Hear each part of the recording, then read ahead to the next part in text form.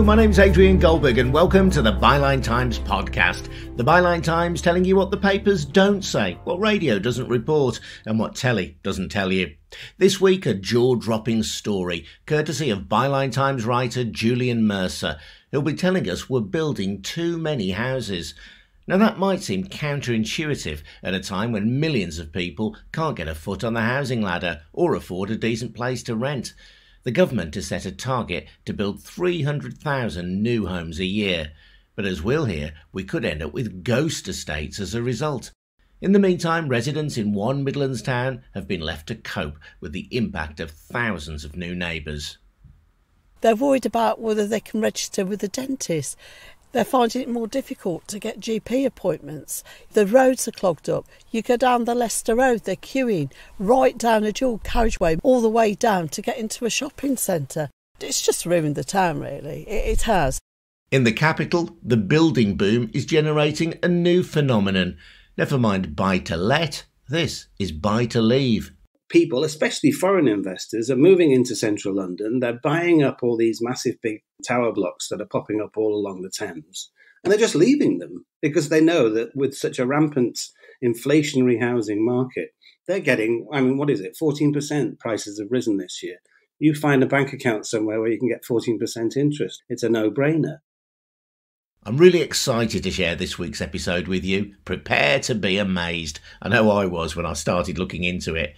First, though, a reminder to check out our brilliant news-breaking website, bylinetimes.com, where, as well as fine investigative journalism and sharp topical comment, you'll also find details of how to subscribe to the monthly Byline Times newspaper, which funds this podcast. It's a snippet, £36 a year, and ensures that we can provide a real alternative to Murdoch and the Mail. Find out more at bylinetimes.com.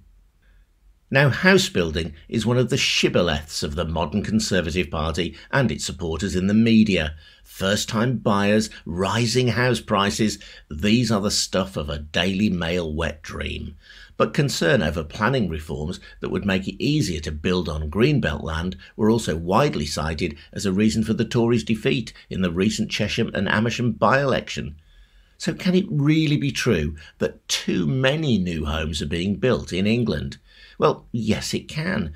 This story starts in Coventry, where environmental campaigner Merle Goering couldn't understand estimates by the ONS, the Office of National Statistics, suggesting that the city would grow by nearly a third in the next decade, necessitating an additional 42,000 houses. Merle started scrutinising the figures, and when Coventry City Council presented its plans to the public, he was primed and ready to go. By 2016, we had a really convincing case about, ONS has used the wrong birth rates, that they're exaggerating the number of people being born here by 1,000 a year. So that's substantial. So over 20 years, that inflates the population by 20,000. And you know what? If you look at the people dying, they aren't counting the coffins well enough. That there are actually more coffins going in the ground than they allow for. So that was subtracting from their alleged growth. And then the worst thing, though, was we were able to show very clearly that they were not counting the number of students leaving the city correctly. That we know from very good data at the time that there are about 6,500 foreign students graduating each year from Coventry universities, the two universities, Warwick and Coventry University. And there were about 6,500 of Chinese and Indian and non-European students. And we know from very good data that around 90% of them, 95% of them, leave very promptly after they graduate. So that means you've got 6,500 graduating, must be, something around 6,000 leave the town.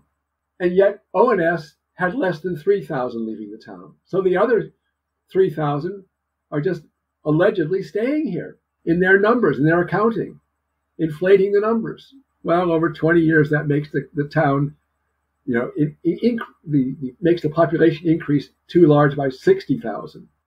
So we had a very good case. We could show the mechanism. We had support from world experts. We had professors at Oxford and professors at Newcastle saying, you know what, your analysis looks pretty good. You've understood the data and what's there and what you can get from it. But at that point, the inspector, who was supposed to be independent, ignored us. We asked a really big question in those hearings. We asked Coventry Council, we asked the consultants employed by the council at enormous expense, well, tell us, why would Coventry start to behave like a racehorse who's going to win the Derby in the population race? It's one of the fastest growing places in the country. There's got to be a reason in the real world.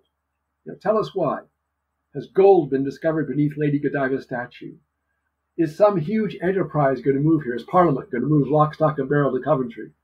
What earth-shattering event is going to happen that would account for this? Because we know that in the early years of this century, there were 2 censuses in 2001 and 2011. And in those years, Coventry was just plodding along as far as population growth is concerned. It was number 228 as far as towns and local and cities go in this country. So why, after 2011, would Coventry suddenly explode? Well, what was the reason? Really, there was a blindingly obvious problem with the Coventry numbers.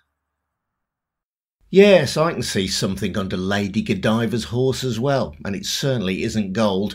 Whiffs a bit too. Merle was vindicated earlier this year by a ruling from the watchdog, the Office of Statistics Regulation. They said that the ONS figures did indeed seem to be at odds with reality in smaller cities with a large student population, like Coventry. They called for more work to be done to investigate the root and scale of this issue. The ONS was also criticised for the way it dealt with challenges like Merle's.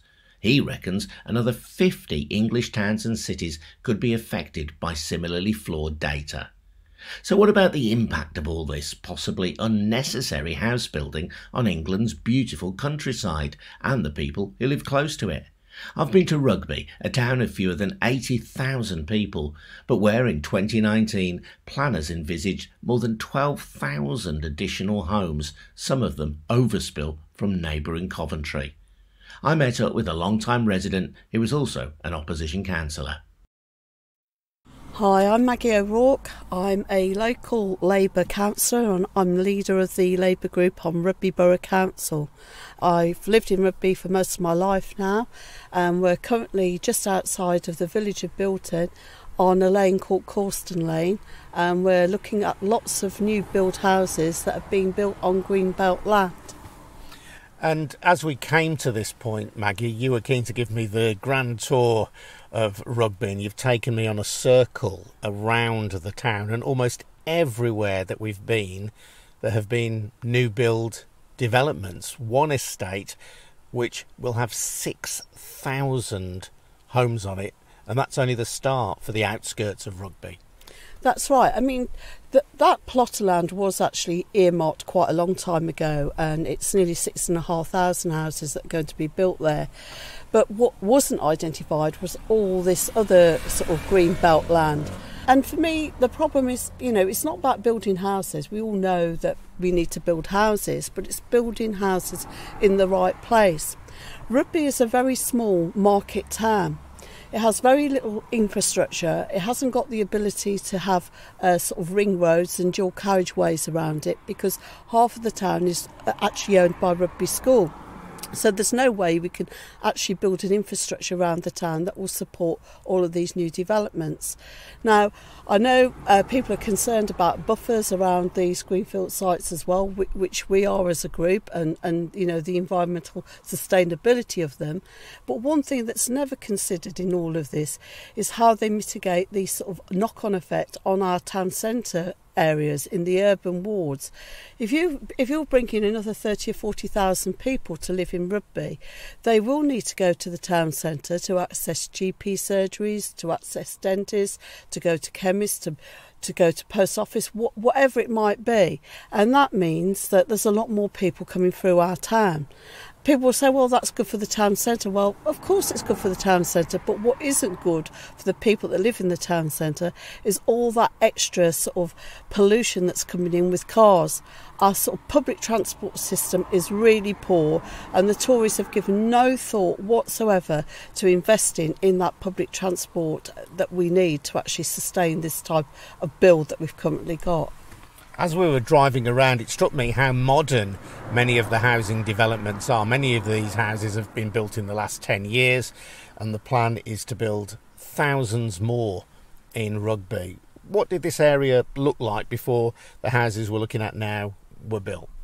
It was all open and green belt land, you know, it was all countryside. It stopped at the edge of the village, Bilton Village, which is about half a mile or so down the road. And we're just in the middle of it. I mean, it's going to go another mile past us where we are, and it's going to go 4 miles across the other way into the green fields we can see behind us, and down the lane there. Yeah, and as you can see where we're sitting at the moment, Adrian, there's a big sign up calling for more land. More land's required, so developers are still trying to buy more land. I think the people of Rugby are just sick and tired of it. They're really fed up with the fact that there's not enough services. The hospital has very limited services locally. They're good services. You know, I work in the health service, the people are brilliant there, but the services are limited. The fact of the matter is that this town has become a commuter town. The people that come in to live here understand why. They get a lot more money for their box than they might do in North London, and they can commute to London in 47 minutes. Problem is that our station, our local station, we will not be able to cope with all these extra people, and we haven't got a plan in place yet for the next stage in terms of building another station. The other thing is we've been told, this is great, we're going to have lots of affordable houses for local young people to buy, and they're not affordable. I mean, can you see any affordable? They're all executive 4-bedroom, 5-bedroom houses. There's the odd 1 or 2 sort of semis, but there's nothing, you can't buy anything under £300,000, you know, and that is not something that the young people can afford. What makes it even worse, of course, this really annoys me, I have to say, what makes it worse is the ward that I represent, which is where the train station is, and it's full of terraced houses. It's probably the only place where young people could afford to buy a house, a terraced house. And guess what's happening?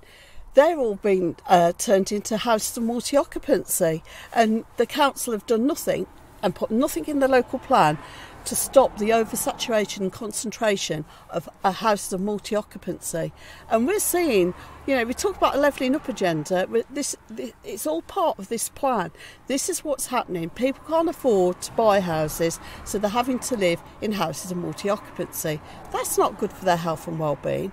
And we've seen in the figures in terms of COVID, the people living in these places tend to work in factories, they work shift work, they can't be doing agile working, they're more likely to get COVID.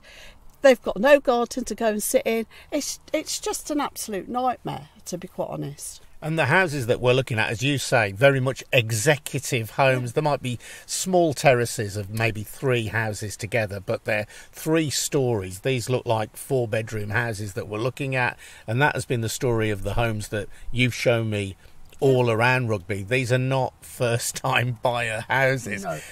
The minutes of the local planning committee will show how local councillors have raised massive concerns about all these new developments, and the fact that they're so able, the developers, to argue their way out of providing the affordable housing that this government said was going to happen with all these new developments.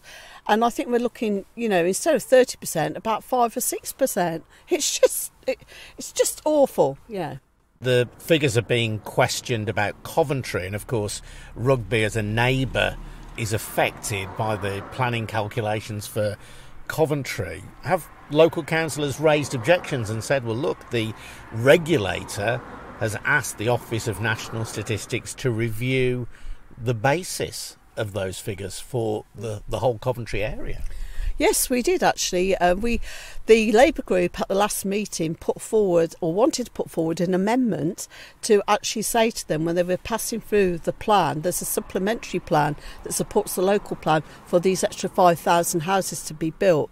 We asked to put forward an amendment saying, hang on a minute, can we just wait and see if we actually need to be building all of these houses? Because we're hearing that Coventry are looking at what's going on, they're waiting to see what the findings are going to be from the ONS data. Can we just wait and see? We didn't want, we want to change anything, just wait and see, because we might need to review our local plan. In fact, they blocked us from actually putting forward the amendment. One thing that intrigues me is that Rugby is very much a staunch Conservative local council area, yet the Conservatives lost the parliamentary seat of Amersham because local people were concerned about the scale of developments there. In this area, it seems that local people are willing to accept it. There appears to be no backlash against the scale of developments. I think there has been some backlash, to be fair. And I think people are starting to realise now that this isn't very good. And actually, if you do look in the local papers, they are saying, look, hang on a minute. They're worried about the infrastructure issues. They're worried about not being able to get their kids into the local school. They're worrying about having to travel to 2 or 3 schools with their kids because they can't get them all into the same school. They're worried about whether they can register with a dentist. They're finding it more difficult to get GP appointments. The roads are clogged up. You go down the Leicester Road, they're queuing right down a dual carriageway all the way down to get into a shopping centre. It's just ruined the town, really. It has. And I'm not against building. I'm not, because I do understand that we need to have plenty of houses built for people. But this is not, to me, this is not local need. And, if it's more than local need and they need people to move around a bit more, then there should have been a plan to design new houses and start from scratch rather than try and turn a market town into a city. Maggie O'Rourke, leader of the Labour group on the Conservative-led Rugby Borough Council. Now, sharp-eared listeners might have spotted what sounds like a contradiction somewhere along the line here. There is clearly demand for the suburban palaces that Maggie and I saw. So how can it also be true that we're building too many houses? Freelance journalist Julian Mercer has the answer. He's written about this story extensively for Byline Times, and he told me that his interest was sparked by developments that were literally close to home. In my neighbourhood of the Welsh-English borders, there was suddenly a whole series of new housing developments, and the area in question is a pretty small, modest population, 2,000 or 3,000, and suddenly we were looking at probably another 1,000 people moving in with these new developments almost overnight. And it just felt like, certainly on a local basis, I could not understand how that need could have been calculated. That coincided with Theresa May in 2017 announcing the government's famous pledge to build 300,000 new houses a year in England, which would be the highest ever number of new housing achieved by any government in our history. I'm not talking about replacements of demolition. I'm talking about new additions to housing stock. And I thought, wow, so we're just the thin end of the wedge here. And then I think it was Channel 4's coverage of the white paper announcing the 300,000, they had a brief moment where an economist called Ian Mulhern popped up saying, but hang on a minute, there is no need for this number of houses. The demographic data simply does not support a demand for 300,000 houses a year. So what's going on? And it was that kind of perfect storm, really, that got me interested in the subject. And I've been sort of mildly obsessed with it ever since. And Merle Goering's analysis suggests that the ONS had got its data wrong, that they'd overcounted the number of university students who would stay on in many towns. And the regulator, the OSR, has now vindicated Merle's stance. Absolutely. And I think what's really interesting about that is that Merle has gone on from his obsession, like mine, with Coventry to calculate that there are another 50 towns and cities across the UK who have similar problems. And we know now that Guildford, which has a big student population, is reviewing its local plan. Oxford is going to a judicial review. In fact, the judicial review has been heard and we're awaiting judgment on it. Again, a question of whether there are just simply too many houses for the local need. And part of the factor there, of course, is that Oxford is a big university town. So this is a common problem. But it's actually only a small part of the overall problem, which is that the demographic data, not just involving university populations and students, but the demographic data generally across the country points to a shortening need rather than a massively expanding housing need. And so there are lots of different ways of illustrating this point, and Coventry is a good one, but it's certainly not the sort of central explanation as to why we're in this situation. And what's interesting about your research is that it demonstrates that housing costs have not come down, even though the supply has significantly increased, nor has homelessness or the need for housing, as it were, at the bottom end of the market, been significantly reduced. It's a crisis of affordability.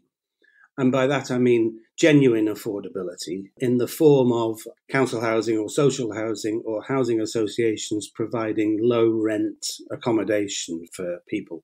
That's at the heart of this problem. And what we have is a situation where private developers are ensuring that their profit margins are actually ring-fenced by government, a minimum of 15% profit on their turnover per year. And that means that they're constantly seeking to make a lot of money out of properties they build and are pushing these new properties way beyond the reach of the people who need them. So there is something in the order of about 5 million people in this country who you could say need housing. The smallest number are the, say, 250,000 who are homeless. Then there's at least 1 million people who are on council waiting lists. And then there's at least 3 million people who are reluctantly sleeping on the sofa with mum and dad because they simply can't afford to buy anywhere and increasingly can't afford even to rent anywhere because the private sector is controlling the market. Rents are not at affordable levels. So all we're doing in building is super serving those people who already are on the property ladder and increasing the gap, the affordability gap, for the people to whom this solution to the crisis is being proposed. On the face of it, in theory, if you increase the housing stock, then people who are lower down the private housing chain will be able to buy one of these new houses. That will create a vacancy lower down the housing chain, theoretically allowing a first-time buyer to get onto the market. Why isn't that happening? Well, I'm sure it is happening to some extent, but nowhere near the extent that's required to solve the crisis. And I think that what we're seeing is a huge increase in multiple property ownership.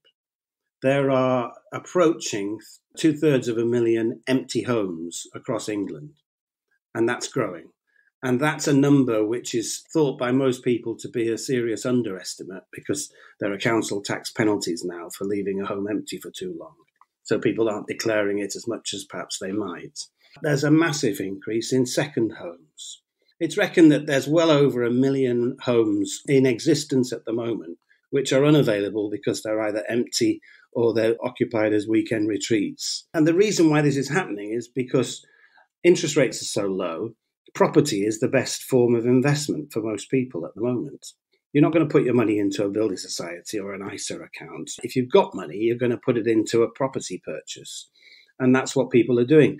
And there's a massive number of properties, especially in the most affluent parts of central London, which are known as buy to leave, not buy to let, buy to leave. People, especially foreign investors, are moving into central London. They're buying up all these massive big tower blocks that are popping up all along the Thames. And they're just leaving them because they know that with such a rampant inflationary housing market, they're getting, 14% prices have risen this year. You find a bank account somewhere where you can get 14% interest. It's a no-brainer. And you can't blame the investors for doing that. I'm sure we'd all do it if we had the money to do it. But they're the ones who are being super served by this crazy chase to 300,000 houses a year. It's not making any impact at all on those 5 million people who are in the midst of the crisis.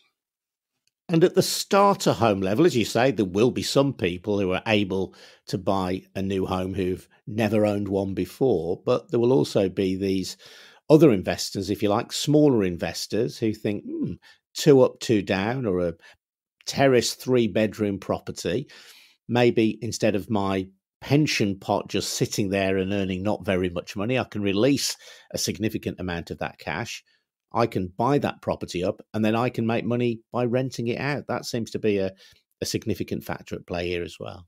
Absolutely, but they're under no social obligation to rent out at affordable rates. They're doing it as a financial investment, and so they're making sure that the rents they get back are market rents. Just an interesting stat, the government have a target of affordable housing. They say that we should aim for 40% of new builds to be affordable. In 2019, when we built 240,000 plus new houses in England, 20,000 of them were affordable. And what affordable actually means in the government's definition is 80% of market prices, purchase price or rental rates. 80% is still way beyond the means of most of the people in this crisis. So we're in a situation where if there isn't some concerted pressure by government, I would argue, to bring in social housing or housing associations who are providing housing at genuinely affordable levels, then this crisis will roll on and on and on, if not get worse and worse and worse. So there's no denying that there is housing need.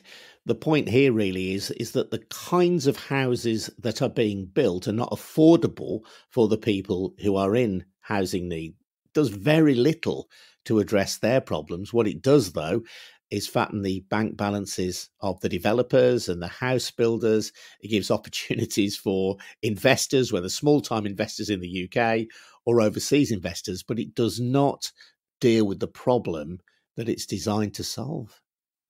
There is no denying. I think people who follow this argument, me included, are often accused of trying to deny that there is a housing crisis. And of course we need more housing. That's by no means my argument. I think Shelter calculate that if we were to build 150,000 social houses per year instead of 300,000 private sector houses, that we could genuinely address the housing crisis. So there is a need. There's no denying that. But their calculation is that the target housing level is half of that which the government are imposing, and that half has to be affordable, genuinely affordable. And what we've got is a situation where we've got twice the level that is actually needed, and a very small proportion of that being genuinely affordable. The rest of it is doing absolutely nothing to address the housing crisis. I was interested in your comment earlier when you said that house builders' profits are ring-fenced, guaranteed by government. I'm sure that will be news to many listeners. Just explain that, please. Well, in the government's documentation accompanying the National Planning Policy Framework, there is a paragraph which says that developers should be expected to obtain profit levels of between 15 and 20%. And what that means, and what has been going on now for quite a few years and has been observed as notorious by quite a few other people, is that a developer typically takes possession of a plot of land, gets permission to build, may even start cutting turf and getting on with it, and then goes back to the council and says, sorry about this, but your affordability quota, that 40% we're supposed to build, if we do that, we won't be able to guarantee 15 to 20% profit. So you either have to allow us to reduce that percentage or we'll walk away and we'll leave the half bulldozed field that we were going to build on for you to clean up. And time after time after time, councils who are being squeezed left, right and centre by austerity and by other financial penalties that are too complicated to explain, cave in. In Manchester, for 3 years up to 2019, when there were many, many developments, there was not a single affordable house built because of viability assessments. And what's more, these viability assessments take place in secret, in camera, in council meetings, because it's about commercial confidentiality, so they're allowed to protect data. The council in Manchester went bonkers and voted to turn those meetings into open affairs so that people could see for themselves why these decisions were being made. It beggars belief.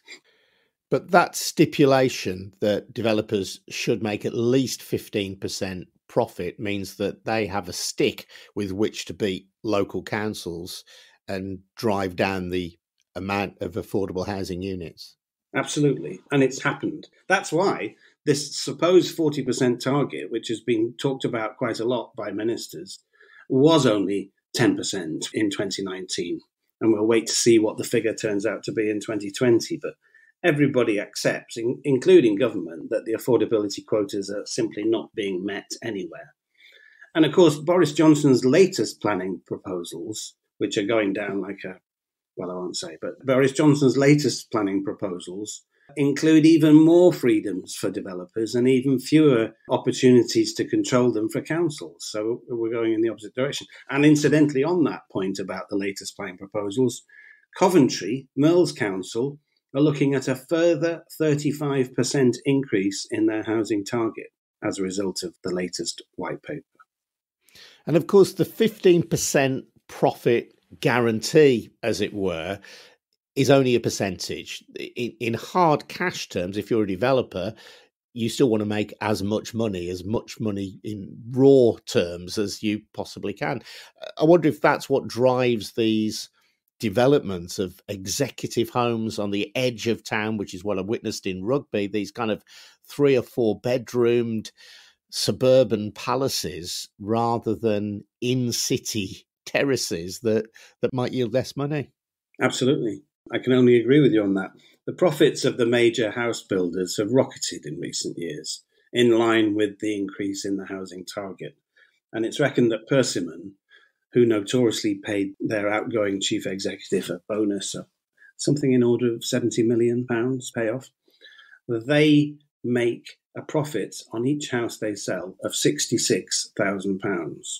And if their £66,000 is in any way jeopardised, they won't build. They'll turn around to the council and say, it's a viability assessment. Sorry about that. The Office of National Statistics has been criticised in your articles and by people like Merle. They have revised their estimates of housing need downwards more generally to something like 200,000 a year. It's one of the curious features of this story is that doesn't appear to be filtering through to local authorities. The local authorities aren't allowed to use the data. The government determined that any demographic data produced by the ONS on either household formation rates or overall population projections could not be used beyond 2014 and beyond 2014. So let me just get this right then. The government is deliberately using out-of-date, inaccurate figures which overestimate housing need. And even if their own Office of National Statistics contradicts that, local councils are not allowed to use that in evidence? Absolutely. That's written in law. I mean, that sounds both shocking and crazy. This gets to the very heart of the whole argument, but it also becomes slightly complicated. Allow me to try in a few seconds to summarise. There are 2 specific aspects of the demographic that the ONS oversees. One is the projections of the rate of household formation. Because obviously, if you're a planning authority, you can't just build houses overnight. You've got to have an idea of what you need to build over the years to come. So they rely entirely on household formation prediction rates. And household formation rates were increasing steadily right through the 20th century. And it was assumed in the 21st century that they would continue to do so and that housing need would continue to increase. But a strange thing happened around the time of the millennium. The rate at which households increased flattened. What happened was that the number of people in each household, the average number per household, which had been dropping through the 20th century, thereby creating a need for more but less populated houses. That number flattened, and therefore the need for housing, it didn't stop, but the rate of growth started to reduce. Well, the government wrote this off as a temporary economic aberration, something to do with especially the financial crash of 2008. And they said we'd make a big mistake if we started downturning our figures on that basis, because look, this is a blip and we'll be back to the normal trend in no time at all. Well, 20 years on from the millennium, there has been no change in that at all. But the housing targets that the government have set have continued to assume that rise. So they have been exaggerating on an increasing basis for 20 years. And the economist Ian Mulhern that I mentioned at the beginning calculates that we've been overbuilding houses at the rate of 80,000 per year ever since, which is a pretty extraordinary statistic, but actually does rather merge with the number of empty homes and second homes and Airbnb homes that there are in this country. So I told you it was complicated. That then leads to the ONS, who do their own calculations and say, hang on, this isn't a temporary blip. This is a demographic shift, and we have to take it into account. And so, as you say, their predictions brought the housing need figure down to about 220,000, not 300,000. Government said, the famous quote from the Ministry of Housing was, methodological changes do not change the government's aspiration to build 300,000 homes a year. These aren't methodological changes. It's not, you haven't got a new battery in the calculator. This is the way we are living that has changed. But the government, it's inconvenient for some interesting reason, I know not what. The government don't want to know about it. The other thing, I told you it was complicated, but maybe this is simpler. It's complicated, but it's interesting. Good. Our population, the UK population, has been steadily increasing for centuries. And in recent years, especially since freedom of movement in the European Union, our population increase was in the order of about 250 to 350,000 people a year, which is a lot of people. And that, therefore, you might expect requires a lot of houses. But Brexit and the pandemic has driven a coach and horses through this whole thing. And the Economic Statistics Centre of Excellence, which is a think tank, a nerd's think tank, if ever there was one, but whose advisory board includes the Chief Economist of the Bank of England and the Director General of the Statistics Regulator, calculate that since the double whammy of the pandemic and Brexit, that 300,000 increase in population has gone into serious reverse. And in the last year, they reckon 1.3 million people have left this country. What impact does that have on our calculation of housing need? Government says that the predictions of household formation and the predictions of population change can only be taken from 2014. We cannot, as a planning authority or as an individual, take into account the fact that our way of lives and our population changes have gone through massive change in the last few years, and they're not allowed to consider it. So if you're in opposition to a local plan and you have a planning inspector, the planning inspector just says, I'm really sorry, but it says on this piece of paper, I can't take this into account. So we have to consider the out-of-date data that still shows the exaggerating need or the increasing population. You couldn't make it up, Adrian. If you were cynical, you might be tempted to point to the significant donations made to the Conservative Party by developers and by house builders, and they are really quite significant.